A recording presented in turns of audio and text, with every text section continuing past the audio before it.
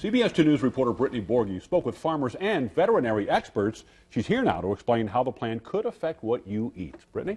Scott and Tiffany, the FDA wants pharmaceutical companies to stop marketing antibiotics to farmers for growth promotion and feed efficiency. The hope is if those drugs are only used when animals are really sick, it will cut down on the spread of drug-resistant superbugs in people and make us all healthier. Francis Thicke pulls up in his electric four-wheeler and we rattle out along a dirt path to the field where his organic dairy cows graze on hay, grass, and today, reporter gloves.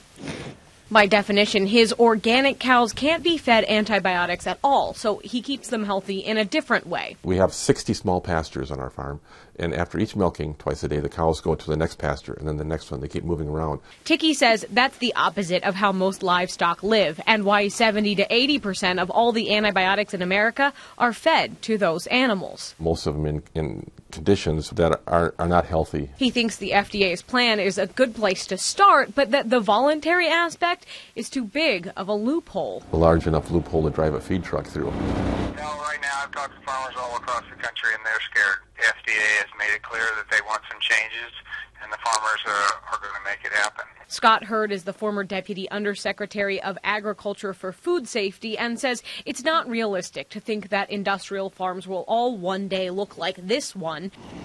He says confining animals is what makes U.S. ag so efficient. But, he says, this is one way to make it safer, too. Antibiotics in livestock production are an important tool. They're not a crutch.